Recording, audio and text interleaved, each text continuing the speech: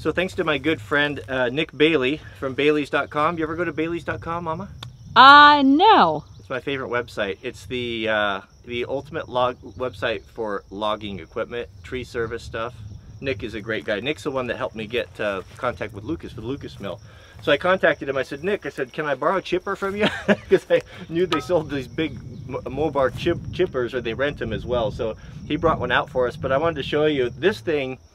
Is incredible. The funny thing about it, when it first pulled up, I was telling you how big it was, and what did you say? I thought it was going to be bigger. I thought it was going to be bigger, and you didn't say that when we ran a tree through it, did you? It is so powerful.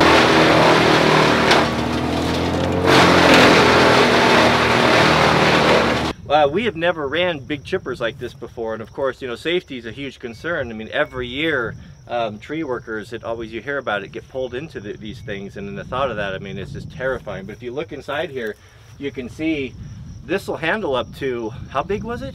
It's huge. Big. I Trees. don't even remember.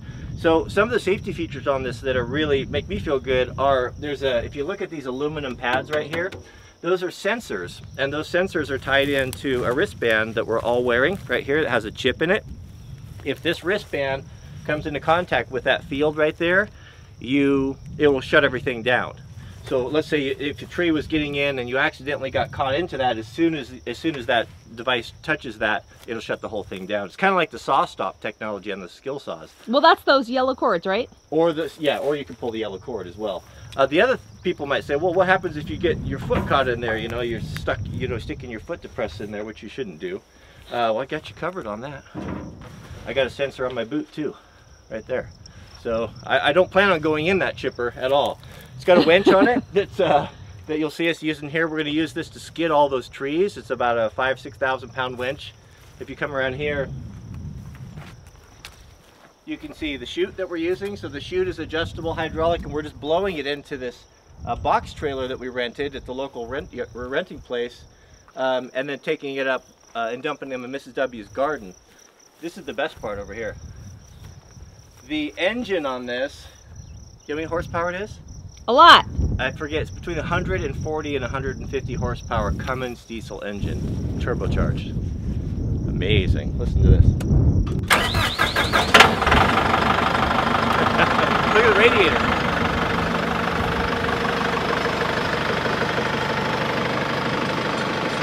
That is a radiator, huh?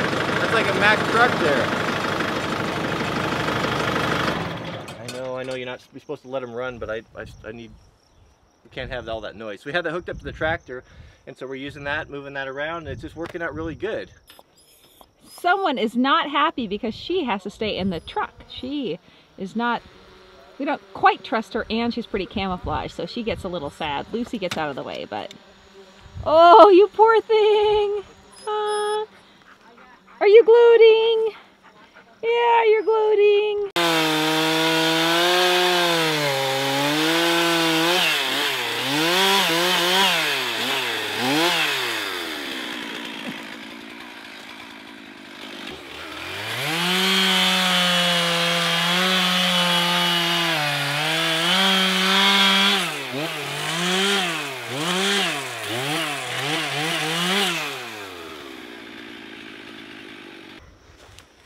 I think this will keep us busy for a few loads.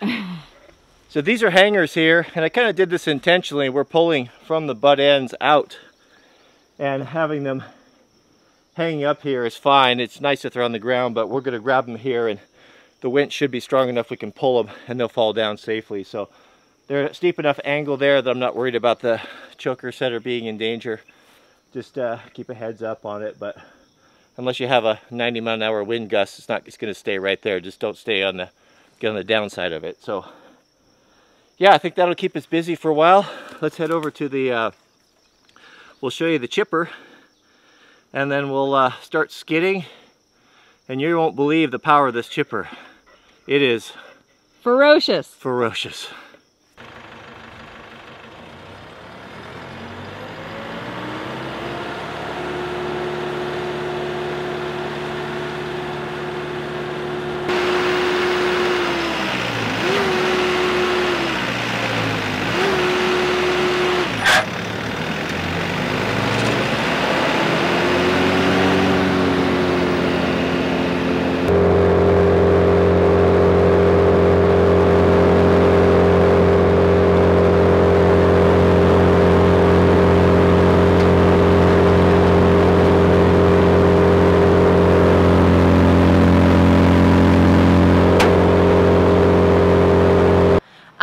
have a grove of trees that we're thinning to keep up the health of the trees. They're too close together, and the tractor got stuck. So right now we're gonna use the winch off of the pickup truck and get it out.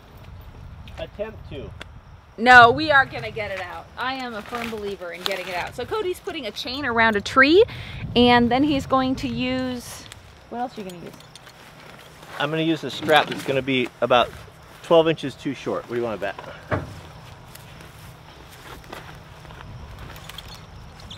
Ta-da! Wow. Perfection. No. Not quite. I don't know if I can get it hooked back. Do you want me to back up 12 inches? 2 inches too short. You want me to back it up? Please. Okay. Get it connected? Yeah, I got this wrong. Should have the strap on the tree, but that tree's coming down anyway.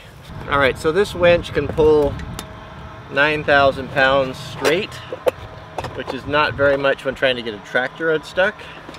But by using this block, we can double our pulling power, hopefully.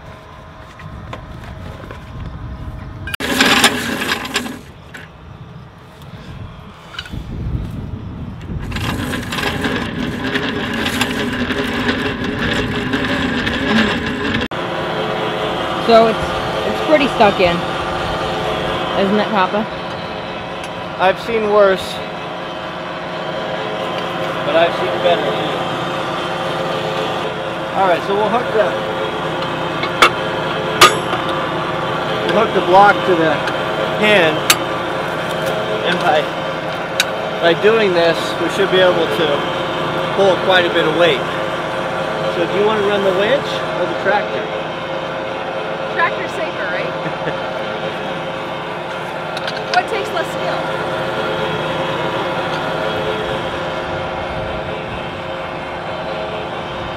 When you're on the tractor, you just got to give it the beans. I can give it the beans.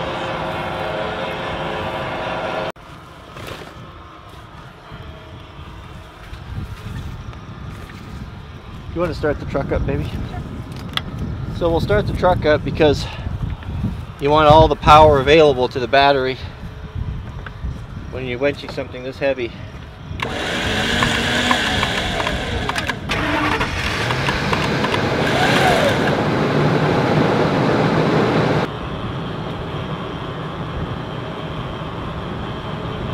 So a wire rope on a winch, if it were to break, is very dangerous. There's a lot of energy in it. It can snap back, and if you're in its way, it'll cut you in half. One trick you can do with this is you can throw a coat or a stick or anything you have, just a little bit of something putting downward pressure on it, so if it does break, it will force the cable down. The new cable, the new soft braid stuff that we're using on the chipper is much superior. It's just as strong, if not stronger, but if it does break, there's no energy in it, and it just falls to the ground. So what we're going to do is I'm going to have you get in the tractor. Okay. I'm going to put it into gear. Okay. Or you put it in reverse. Okay. Come on, let me show you how to lock the differential. Okay, so what's really important for you to do is you're going to have to be watching your front tires. Okay. If they start spinning, let the power off. You only want to put enough power on there just to assist me in getting you out. If you're spinning, you're going to dig deeper, and if the tractor sits down on its belly pans, we're not going to get it out of here anytime soon. Okay. The other thing is right there on your heel is a differential lock. Excuse me, right here. This is a differential lock. You need to step on that with your heel. Oh, okay. Right now. Step on it, hold that down. What that does is that's like a locker, like on the Jeeps we used to have in Moab. Oh. It locks the rear differential. Okay. So when you let go of it, once you get up and out, don't be afraid, you'll hear it snap really loud, and that's when it's going out. So if you hear that, nothing's broken. And so when do I step on this? The whole time. Okay. Yeah. But not yet. Start it up. Oh, it's down. You have to hold it down with your foot. Okay. It won't hold down by itself unless you're under power. So put it in reverse, start it up, be watching that tire, and only give it enough power not to help me, but not to slip. Okay. Make sure your front bucket's raised so you're not dragging that. Okay. Got it? Should I start it? Yep.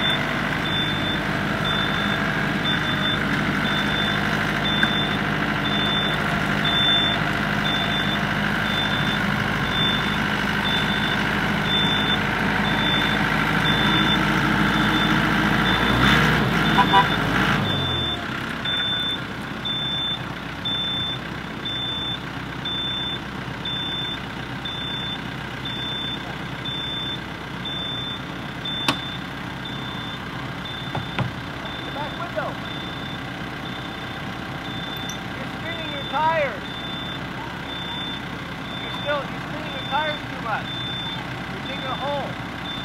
All right, ready? Watch the tire. Don't let it spin too fast. Yeah.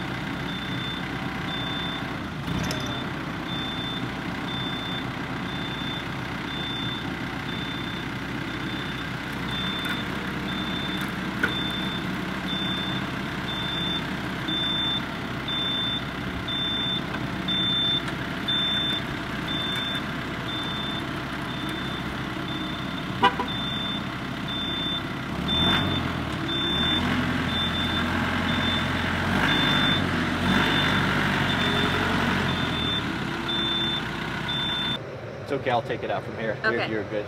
Good job. Yeah, so to find balance, you started out really good, and then you put lots of gas in, you're digging, and you're digging a hole, and I'm trying to pull you out. So you got to watch your tires. If they start spinning, less power.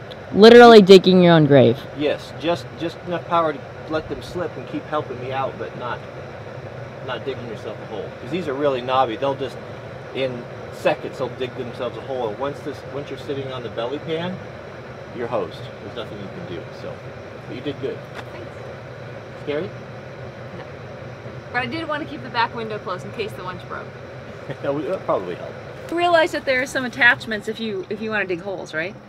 You don't have to use the tires. Thank you very much. Thanks, Well, Mom. That's it really got- helpful. I was watching it, and then all of a sudden the bottom just dropped out and it got soft, and I guess we're not getting to those logs in there. And I can walk it. I it's can walk it with the winch, baby. it's impressive. I'm impressed with our tractor, that it has caused so much damage. Yeah.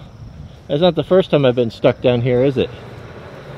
I think you like it. You like an adventure. You make your own. All right, so Isn't this like the fourth time? Third or fourth time? it's the second time, actually. Let's round it up. All right, so we'll go. This isn't working. We'll go back to our old method. Okay. I know you're all very excited to see the chipper in action, but we had to get the tractor unstuck first. You know, when I was editing this morning, I thought about this footage and whether or not that I wanted to share it and put it in, because, and it was a struggle for me because, you know what, I was very impatient. It was the end of a long day. I had all these great expectations, all these things that I was hoping to get accomplished, and well, we didn't really accomplish a lot of them. And then on top of all of that, I got the tractor stuck, which further contributed to my aggravation. And the reason why I shared this is because there was a lesson in this and in patience. And it took every fiber in my being to be civil to my family, getting through this struggle and this situation. And God really spoke to me and helped me on this. And the word came to mind, from the Psalms. He writes, or the psalmist writes, to be still and know that I am God. Because at that particular moment, my life was full of turmoil and stress and aggravation. And it was really easy for me, I guess my default position was to lash out and to blame everyone around me for the predicament that I had gotten myself in. And that be still came to me, and also I want to say when God, sometimes I'll say, God speaks to me and gives me these messages. I'm not saying that that I'm hearing a literal booming voice from the sky. The way that although I have no doubt that is possible, and that has happened to people in history and probably still happens today. I just don't know about it. When I say he speaks to me through his word. That's why it's so important to spend time in God's word, is because that's how he communicates with us, by bringing these things to mind that we can apply in our day-to-day struggles.